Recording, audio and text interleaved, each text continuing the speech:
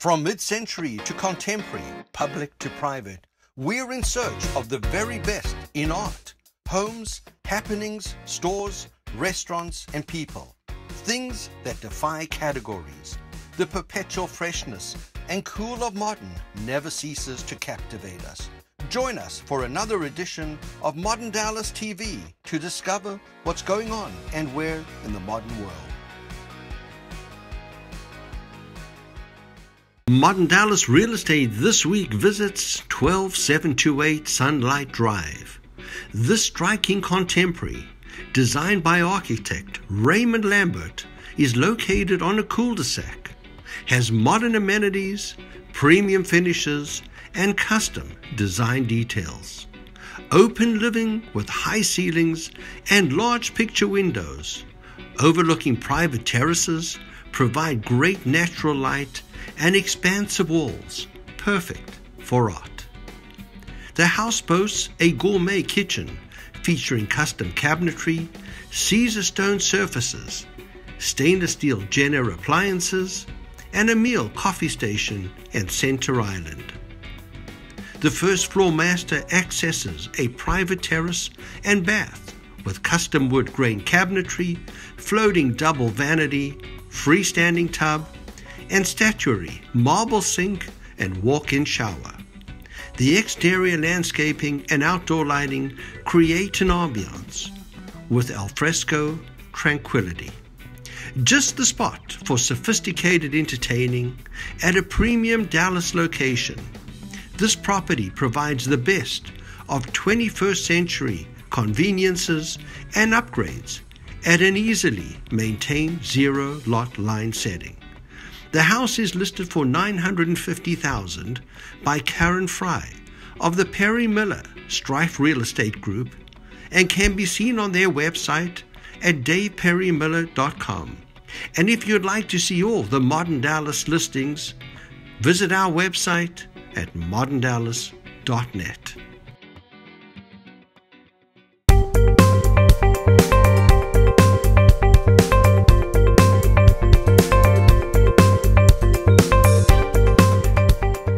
Modern Dallas Art this week is here at Conduit Gallery to see the shows by Vincent Falsetta, Jeff Baker, and Jeff Gibbons, and I'm here with Danette Dufalo. Hello.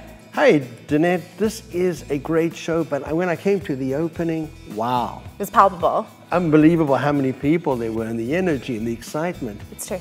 But these are artists who sort of have their own following. It really worked well that way. It was unanticipated, but not at all a surprise.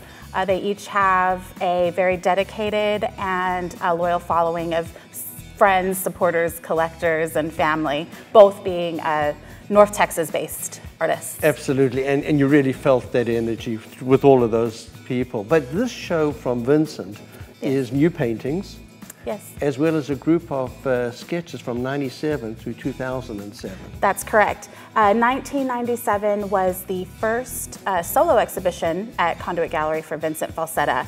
And in addition to the 5 new canvases we have on exhibition, there is a series of sketches that date back to that first Conduit exhibition, which we're really excited to show, almost in a timeline, a literal timeline of the work that he's done from then up until now. And obviously, Vincent's got quite a background. He does, yes.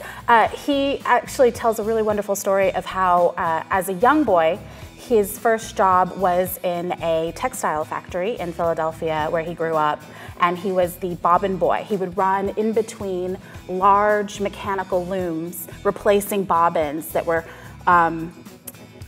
refitting these textile machines that were spitting out different fabrics and cloths. And I think that the way he paints now, both with color and with the energy, really captures that spirit of this, this large production.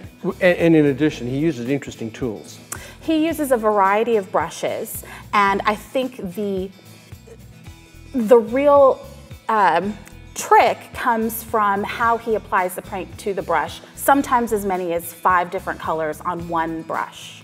And obviously, what a beautiful piece of work. Agreed.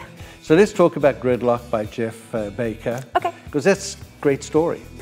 Jeff Baker, who grew up in Dallas, spent most of his career as a commercial photographer, working and living in New York City.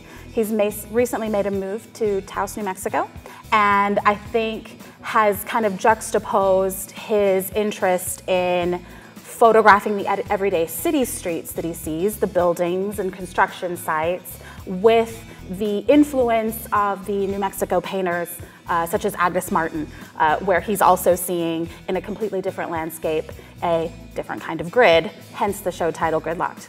And Gridlock is out of New York. That's really where the Correct. All of the images do come from New York, influenced by the recent relocation to Taos, New Mexico. And then lastly, Jeff Gibbons. Who knew you could make such an incredible sculpture? It's great. One solo piece in our project room space by Dallas-based Jeff Gibbons has been a crowd favorite. It has to be seen to believe, but I will say that with the use of a hot dog and a bun, Jeff is able to recreate the story of love and how it's fleeting, but everybody's always rooting for it. So how does it all work? Because that's such an interesting concept. I think part of Jeff's skill as an artist is to not be afraid to experiment, not just with artistic materials, but things that happen upon him in the studio. So he's combined what we kind of call a plinth or a pedestal, and inserted into it a paint agitator, which is the contraption at a paint store that shakes vigorously the cans of paint.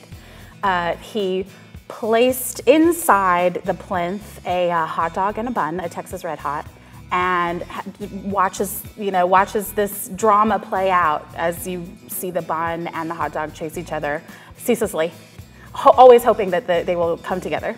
And what a beautiful way to end. Yeah, completely. Very romantic. Absolutely. In its own way. And but that's art at some level. Well, that's good art. I think to be able to say that, not overtly, but to be able to convey that hope, that love of hope. Absolutely. And hope of love. And hope we'll see you next year in 2018. I'm sure we will. But how long is the show going on for? It'll actually run into the new year. January 6th, it closes. And how can they find you? ConduitGallery.com or in the Design District here in Dallas. Wonderful. And if you want to see all the art listings in Dallas, visit our website at moderndallas.net. Thank you so much. Thank you. To wrap up this edition of Modern Dallas TV, we cover local modern events and the art scene. Check out the calendar and the arts page on our website at moderndallas.net. There are always great events from the Dallas Architecture Forum, Preservation Dallas, and the Dallas Center for Architecture has great walking tours in downtown Dallas. Open houses every week, always a great selection. You can create your own mini mod home tour. And Todd Camplin covers the art scene for us, from art galleries to museums and artists. You can check out his page on the website. And lastly, if you're in the market for a modern, mid-century modern, contemporary, home, high-rise or loft, we simply have the finest moderns in Dallas. For this week, we appreciate you being part of our show. We'll see you later.